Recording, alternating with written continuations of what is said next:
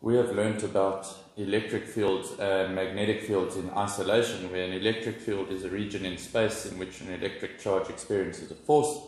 It has the symbol uppercase letter E, it's measured in newtons per coulomb, and electric field lines are always drawn or directed from the positive charge towards the negative charge. And magnetic fields are something completely separate to that, where they are a region in space in which a ferromagnetic material will experience a force with the symbol letter B, and measured in Tesla, where magnetic field lines are always drawn directed from the north pole to the south pole of a magnet. What is important to realize is that these two fields are actually two sides of the same coin, and that coin is called electromagnetism, where electromagnetism essentially explains the idea that the electric and magnetic field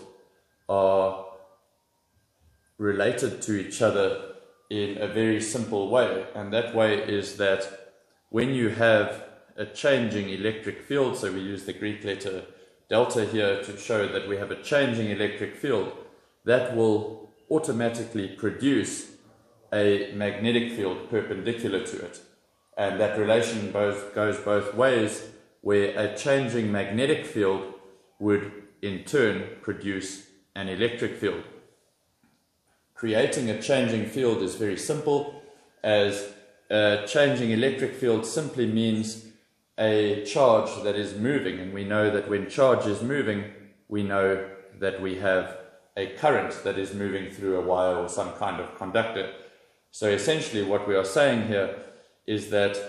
a changing electric field, which is a result of a current, or a current that is a result of a changing electric field, will always induce a magnetic field, and this is known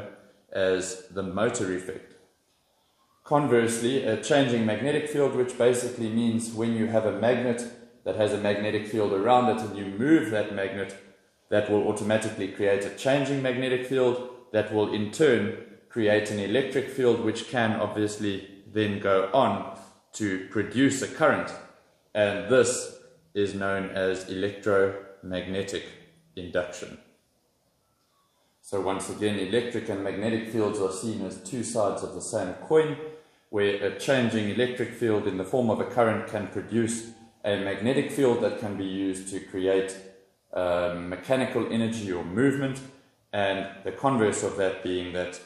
a changing magnetic field in the form of a moving magnet can create an electric field, which can in turn induce a current, which is known as electromagnetic induction.